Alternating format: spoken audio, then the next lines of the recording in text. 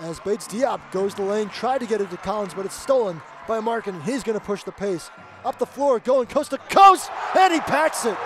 Larry Markkinen turning on the Jets, throwing down the hammer with the right hand. Made several stops along the way. As there's a shot in on net. Oh, and what a spectacular goal by Sarver.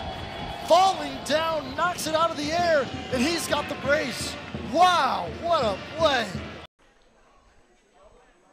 1-0 home to Jared Brown, and he turns on one out to left field and deep.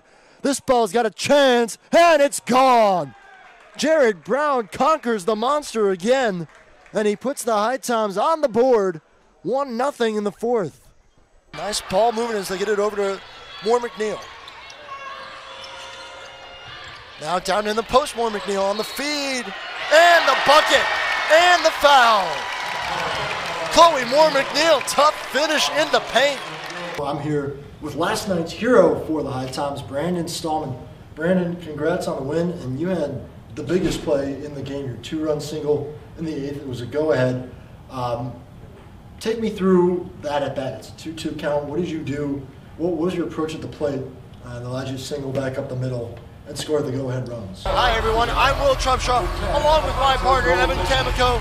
And well, Evan, the Hoosiers are coming off a grueling stretch to start the season in non-conference foes. They face some of the top teams in the country, including the reigning national champions, and they came out of it all right. And they've even opened up Big Ten play with a 70-40 win over Penn State. But now they go back into some non-conference play, taking on Fairfield all the way into town from Connecticut.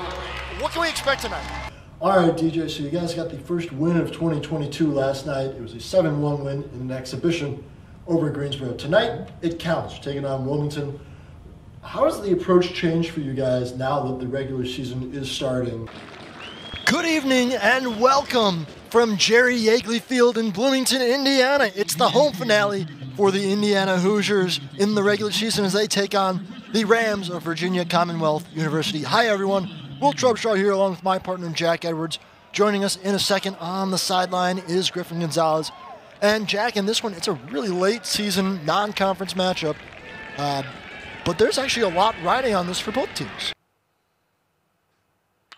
Richardson skies one into left center field. Going back on it, still going back at the wall. It's gone! The edge of the grass. Ground ball, diving stop. Johnson flips on to second for one, on to first. They got him. What a double play. There's been lockdown defense, and there's another steal. This time it's Patberg. She brings it the other way. She'll slow it down. Now trying to spin to the basket. But a good recovery by the Stags. Dumped into the post. Holmes going to work. She's double teamed. Kick back out to Patberg. Now Golbe open for three. Bang! 3-2 again. Swing and a drive. Deep left field. Going back. Gone! Eli Wiesner on a full count turns on one, and with one pitch gives the High Toms the lead. McDonald not in the starting lineup tonight as we have a chance in on goal already. Creighton with a shot, and they score! Oh, lightning quick strike for the Blue Jays. And here it comes. Swing and a miss, he gets him. A 1-2-3 inning for Ty Bothwell, and blew it by him with the high heat, hoping to invigorate his offense. And on net, and it's tipped up. Oh, and what a spectacular save by Cruz. He got a palm on it and sent it over top of the net. That was incredible. That was almost for sure a goal for Indiana, were it not for Cruz standing in the way. That one's lined into left field. Diving, not able to make the catch is Murrison. That one's going to get all the way to the wall, and that might score 2 runs. On his way to third is Homer. He's in safely. It's a 2-run triple, and Penn State grabs a 3-1 lead. 10 on the shot clock now for the Stags. Lowry handling the ball. Driving with her left hand, going up, blocked by Holmes.